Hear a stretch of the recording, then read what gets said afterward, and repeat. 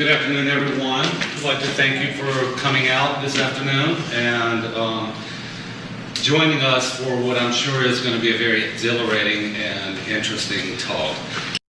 It was reassuring to know that it was because I had been so productive that I could now admit so many missteps. If I had made only a few paintings each year, I would likely have found my worst paintings disproportionately precious, and which would have made learning and evolving almost impossible.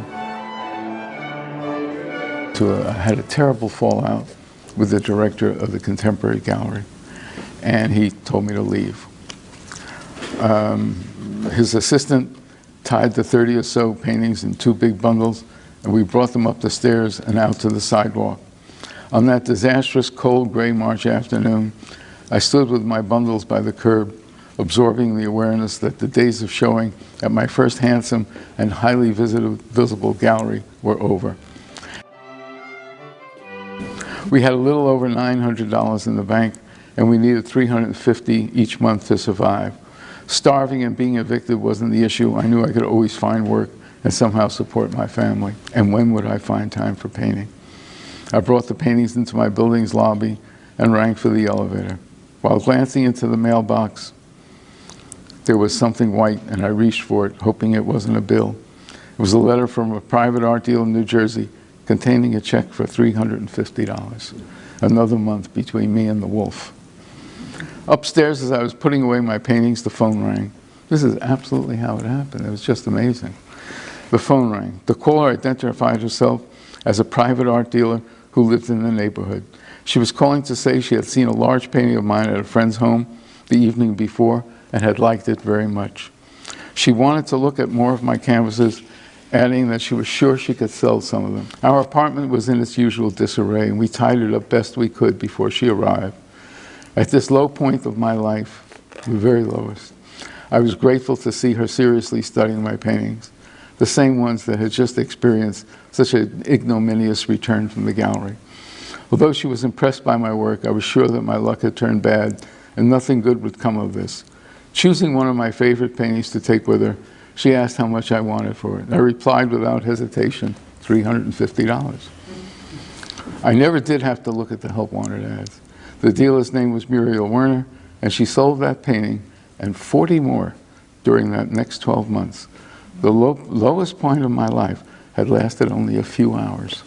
Amazing, absolutely amazing. I mean, it was just amazing. Can you tell us, or just speak about your process a little bit?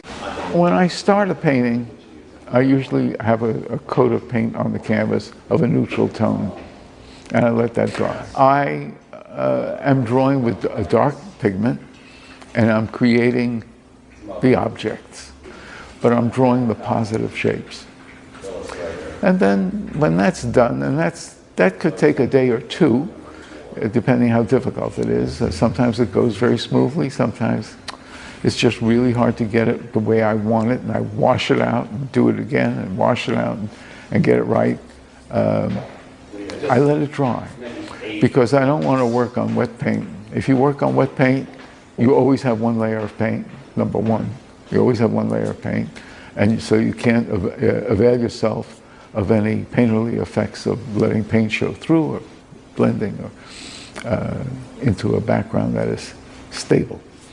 Maybe it's like asking somebody if they have a favorite child, but do you have a favorite visitant, one that you're proudest of? Usually the last one. When I paint the negative space, I'm recomposing the positive shapes. So the negative spaces all have a shape, a design that seems significant to me, that I find significant, an expression. It's expressive. And I'm only at that phase, not only, but primarily concerned with getting a design and a movement in the negative space. And when that dries, I recompose the positive shapes. Now I'm adding color.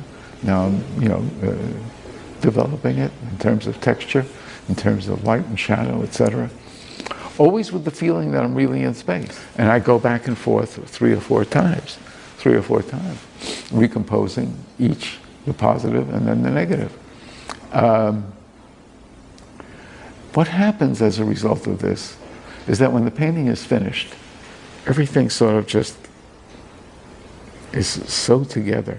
There's such a nice tension between the negative and the positive. I love your color palette, and I want to know, did you come about this very soft feeling by accident? Did you just like this particular part of the day, everything that it seems?